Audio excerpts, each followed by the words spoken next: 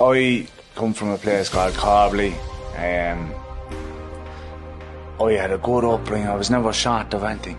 Where I felt comfort was going to people that were caught up in addiction as well. They could identify with me. I could grow up together and learn that. And I suppose robbing was a big thing for me as well. To feed my addiction, my family thought like, oh well, if I don't give money, I won't go out and buy something. At the time, yeah, I could relate inside in the treatment centres and stuff like that, but I was only beginning. I got introduced to the Minnesota model. For anyone that doesn't know, like, is the first 5 steps of the AA or NA fellowship. It's all learning, you know. It's all nothing is lost on this journey we got.